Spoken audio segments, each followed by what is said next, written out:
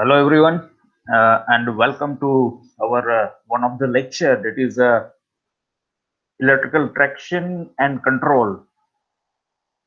In today's lecture, we will do a numerical practice for one of the numerical very common, that is based on the trapezoidal speed time curve. So I shared my screen, and now let us take one very simple numerical, and then we will see how we can solve it. So now the data given, that is average speed. Average speed is given, that is a 40 kilometer per hour. Normally we have average speed, we have scheduled speed, and we have maximum speed, right? So speed, that is in kilometer per hour.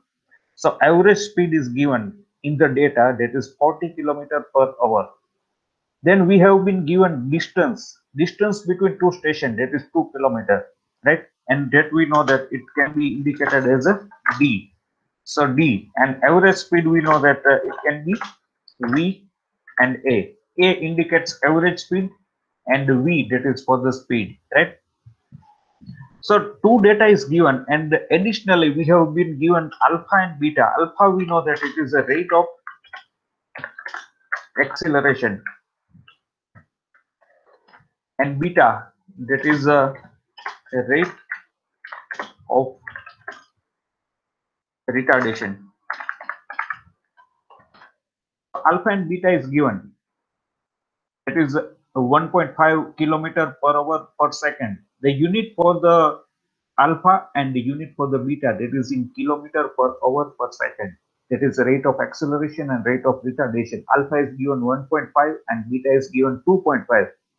And the task given, that is we need to find the maximum speed, and that is, we know that it is a Vm. M suffix we use for maximum speed. So this we need to find, and we have to assume it is given that take trapezoidal speed time curve. Trapezoidal speed time curve, that is a simplified. We know that it is a simplified speed time curve. Normally, for the sake of calculation, we take a simplified speed time curve. So now this much data is given, and now we start our calculation to find the maximum speed. With this one numerical, I mean the similar kind of numericals, multiple numericals we can calculate based on the given data. Whatever data has been asked, that we have to find. In this numerical, we have been given this much of data, and we have to find maximum speed. So for the maximum speed, when we use the trapezoidal speed time curve, we have to use one basic equation, that is given as a Vm, that is a T. T is the total time of run, that is not given, that we will have to find out. T minus T square minus 14400 kd under root and divided by 2k, right? Where d is a distance, that is in kilometer, and that is given. T, that is total time of run, that is not given, that we have to find out. So T, we will be first we will find out the T, and then K. K we know that that is a 1 upon alpha, 1 upon 2 alpha plus 1 upon 2 beta. So we will have to find T as well as K. So first total time of run, total time of run, that is capital T. See, we have three parameters. One is speed, one is distance, and one is time. So based on all these three parameters, any one parameter, if other two are given, then we can easily able to find. In case of T, now that is the total distance traveled, that is D, and divided by speed. So distance divided by speed, that is time. Or we can say that the time multiplied by speed, then we have a distance. So average speed is given. So we will find out d, that is given 2 kilometer, and speed is given, that is 40 kilometer per hour.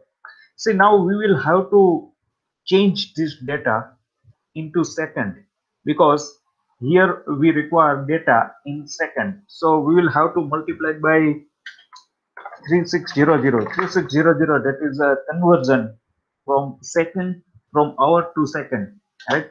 So then it comes to 2 divided by 40. 3600 multiplied by 2, that is 7200, and divided by 40, then it comes to 180. So it is a 180 second.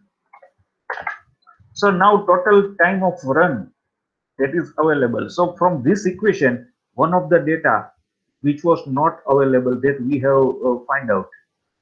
Now then we have find k. So let us take the equation for the k.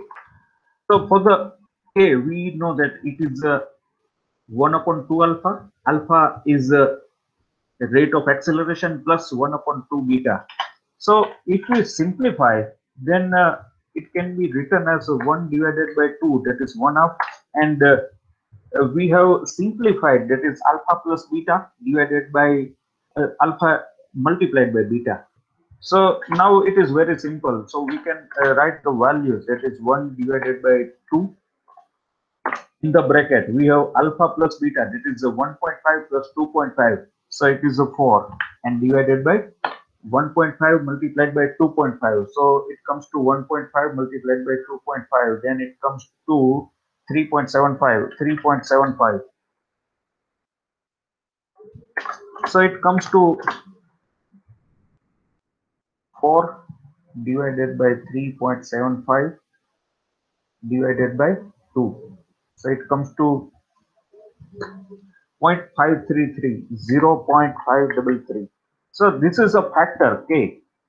So now we have all the values are available, and we can substitute this value and in the equation. T, we have now 180 seconds. So we have t. Then we have t square. So 180 multiplied by 180. So it comes to 32400. 32400. That is t square minus 14400 multiplied by k. K is a 0.533. So k, and multiplied by d. D is a 2 kilometer. Right. So multiplied by 2. So calculation is very easy, but you need to take care. I mean, there should not be any mistake. Otherwise, your answer will be wrong. 2k is a 0.533, right? So now it is very simple. Now we have to simplify the equation. So what we do is we take this equation as it is. So 180.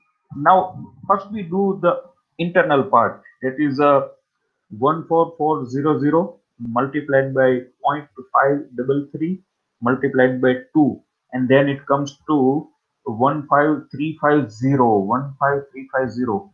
So it comes to 15350, right?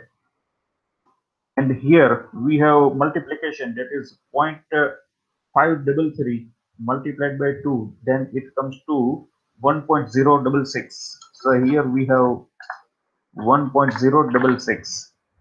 So now again, still we have to do the simplification. So we take this and we write.